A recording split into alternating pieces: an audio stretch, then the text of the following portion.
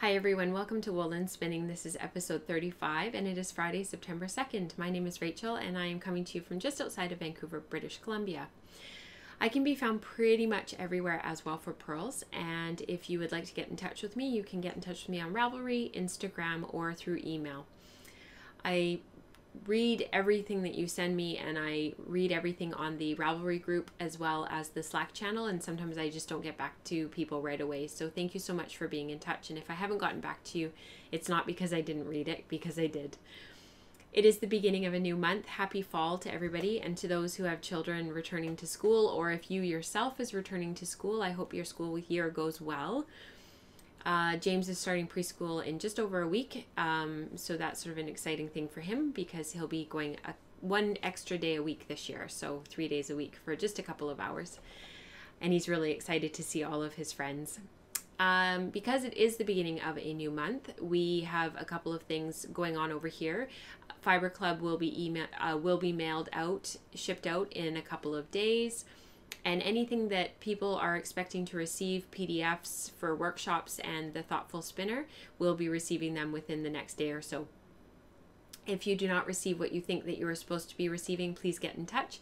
And for anybody interested in finding out more about some of this stuff that's going on at Woolen Spinning, please check patreon.com/WelfordPearls or the Ravelry group, which is Wool in Spinning. And thank you to those who've already supported the show. It's been very exciting up till now, and I look forward to a very busy fall with you guys. So for the show today, we have a finished object. I have some spins in progress, and I have a knit in progress. For those of you who are longtime watchers of the show, you will know this, but for those who are new to the show, this is a spinning focused show. I only talk about knitting with handspun projects, and handspun spinning. That doesn't make any sense. Spinning, anything related to spinning. So any knitting that I share is knitting with my handspun. I thought today I would start with a spin in progress that I literally just started. It is from West Coast Color, which is local to me. Lynn is a dyer just up in Summerland, BC. So for those who are familiar with the Okanagan, you will know where she is coming from. And it is some fiber that I bought from her back in July, and this is my little sample. It's a blend of fiber. It's very gray, and it has hits of sort of an ochre yellow and a beautiful purple, as well as some bluey grays and some gray purple, and then some white spots, which I really love. This is her PMS base, which is 65% Polworth, 10% silk, and 25% yearling mohair. And I think this is a base that she gets locally or local-ish. It's very soft. It does have a halo because of the mohair. And I spun this using a short backward draw. I spun my default yarn, which is for me a medium yarn and medium twist. I would say it's a heavy sport light DK, this yarn, and I bracelet plied it, Andean plied it for my sample, just to see what the colors would look like and whether or not I needed to worry about color management. And I don't. It's the overall feel of the yarn is gray, which is what I thought, and I just love the results. So I'm actually going to spin this probably throughout September, and if I have to put it aside for Spinzilla, I will. But I have 2 bumps of this. And my plan, and they are both 120 grams. And so one is going to be spun to one bobbin, one's going to be spun to the other bobbin, and then I'll ply them together for a 2-ply. So that is my plan. And I am actually thinking about finally knitting the succulent shawl by Maria Monska of the Stitched in Sweden podcast. So I'm really excited about that. I think this will be really beautiful for a huge succulent shawl. And that's my plan. I've cast that shawl on before, for those who will remember, and I ended up doing something different with that yarn. And I still really want to knit that pattern, so I'm hoping that it'll work out this time. I have a knit in progress. This is the yarn. You will remember that I was spinning my crossbreed. This is local to me as well. It comes from here in the Fraser Valley in the southwestern part of British Columbia. This is quite a coarse yarn. I think for some people it wouldn't be next to the skin soft. It has a little bit of a prick to it. For me, it's fine, and I did soak the yarn when I finished it. It's a 3-ply. I spun it long backwards dry. I've talked about it quite a bit on the show, so maybe check some back episodes in June. That was when I was doing most of the spinning of this yarn. So I started knitting the sweater. Excuse the needles in the microphone. I'm sorry if they clank around a little bit. This I started on the way back on our trip a week and a half ago. I cast it on as we left Kamloops. I only had one little tiny ball of the yarn because I had knit my wrister when we first left, my wrist distaff. And so I'd taken a little bit of the yarn so I could knit the wrister and wear it throughout our trip. And I thought if I cast on the sweater while we're gone, I'll just knit till I run out of that ball of yarn, and then I'll be able to keep working on it when I get home.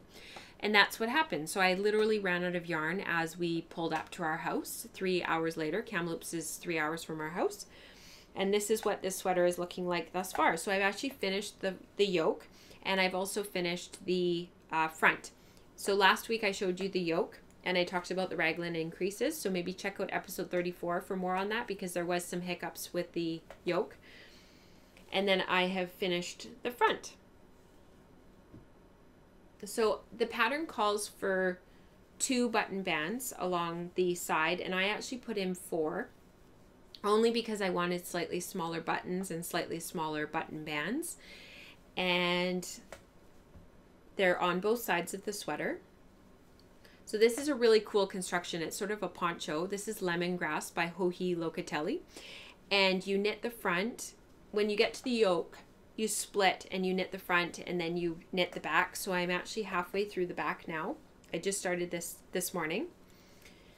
I'm halfway through the back, and then you knit the button band all the way around, and then the 2 sides actually button together, which is really cool to hold the sweater together down the side, and then it opens up sort of from the waist on and takes sort of an A-line shape, which is really cool.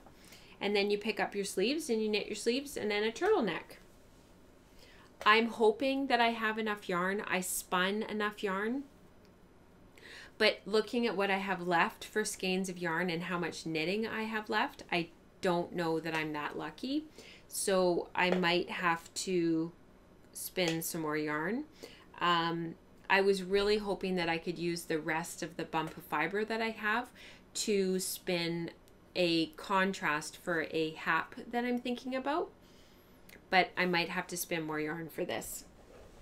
I was complaining at Katrina today about how quickly I'm going through yarn for this sweater. I'm knitting it on 5mm needles. I have a drastically different gauge compared to what the patterns calls for, and I am blasting through yarn quite quickly. So I'm just keeping my fingers crossed, but I don't think I'm going to luck out. I think I'm going to have to spin some more yarn, which is a bummer because I don't like to start knits until I have all of the yarn done, but live and learn, because I should have known better.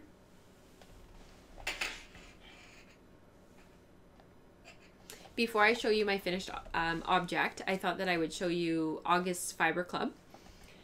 It was a mishmash this month. It was a bump of combed top and a couple of bumps of fiber that I had blended up on my drum carder. Sorry. So it was Wensleydale, Corriedale, a little bit of BFL, a little bit of merino, and some sparkle. And actually I put in gold sparkle because I just love what it looked like next to the orange. So this was August's Fiber Club, and I called it Peaches Orange because when you combo drafted them, the idea was that you strip down your comb top a little bit and strip down the bumps of the Fiber Club and then combo spin them. Is for a lovely heathered textured yarn. And I really like these results, and I'm actually going to do a little bit more of this particular technique, but not in this color, just because it's quite loud and quite in your face. But I loved the results, and I got a heavy sport, and I'm really happy to throw this into my blanket, whatever that looks like eventually. That's all of the sampling of all the different Fiber Club colors. So that was August Fiber Club, and I hope that everybody liked it and enjoyed working with it. And like I said, I'll be sending out September's Fiber Club in just a couple of days. We have, I know it's the same in the US, but here in Canada, in North America, basically, Monday this weekend is Labor Day. And so everybody's off. It's a big statutory holiday. When I worked in emergency for quite a long time, I worked in Emerge for almost 10 years before I moved into intensive care. And the Labor Day was the one day a year that nobody wanted to work. And it's actually because statistically it's our busiest year in emergencies, and that's because everybody's coming back into the city, they're coming back into their work and life, things they've left for all of the summer, they are back to work and school on the Tuesday, and today they have to deal with it. So if you ever think about going to the emergency department on Labor Day Monday, think about whether you really need to go, because it was always the day that everybody fought not to work, even though we were paid double time. So that goes to show you how busy it was. We always had lots of fun, and we always ordered in lots of food and whatnot. So it ended up being really not a bad day at all, but it was always really busy. So I'm happy not to have to worry about working Labor Day anymore.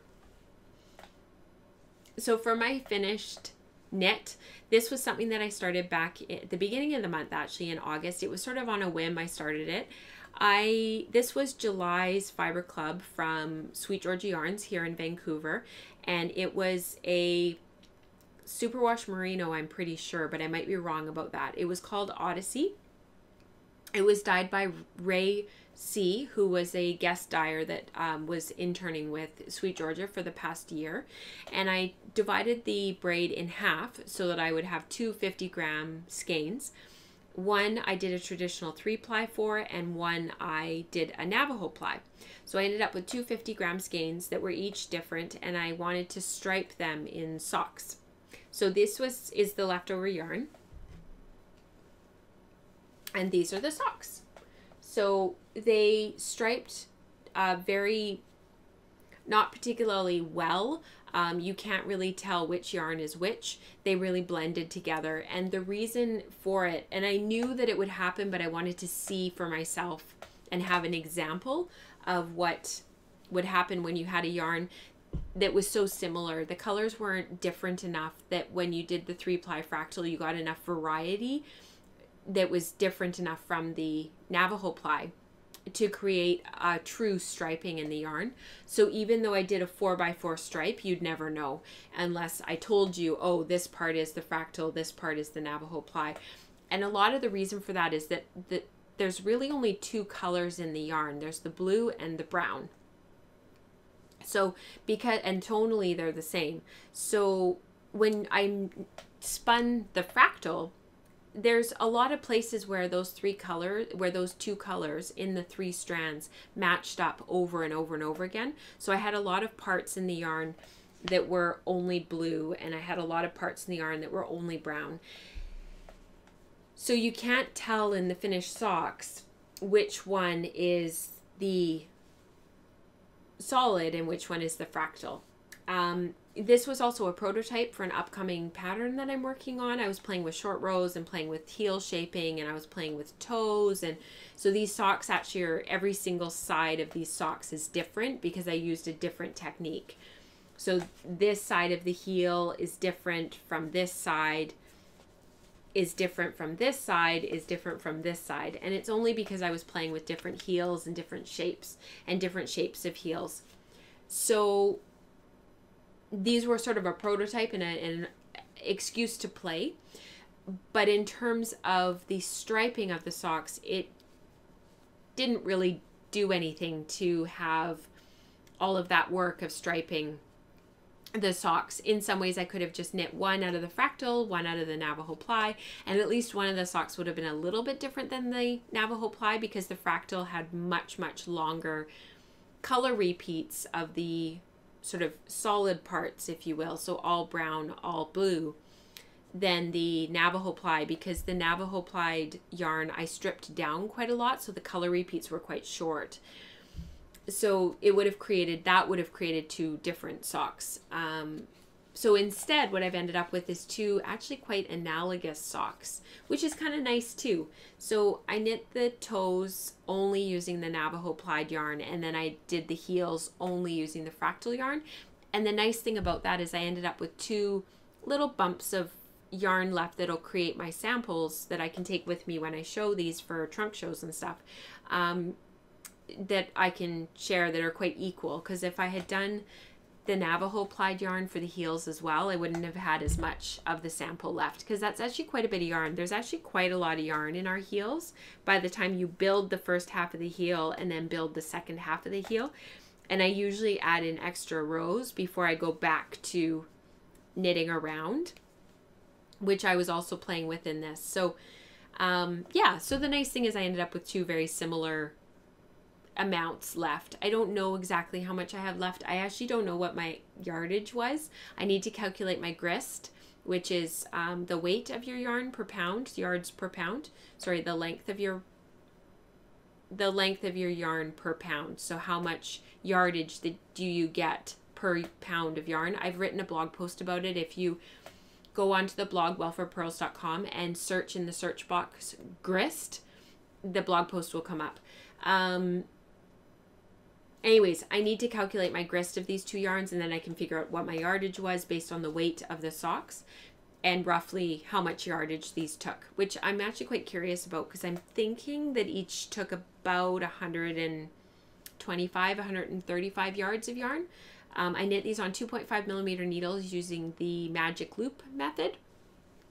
And yeah, there's really nothing else to say about them. Sorry for the pause there, everyone. I wanted to finish off the show by thanking everybody for tuning in this week. I hope that you have a wonderful Labor Day weekend if that's happening in your area of the world. And if not, have a wonderful beginning to your September. And I will talk to you all next week. I have some plying that I'm trying to get finished on my wheels, as well as some other projects that I'm trying to finish up. So I'll have lots to share with you. Until next week, happy spinning. Bye, everyone.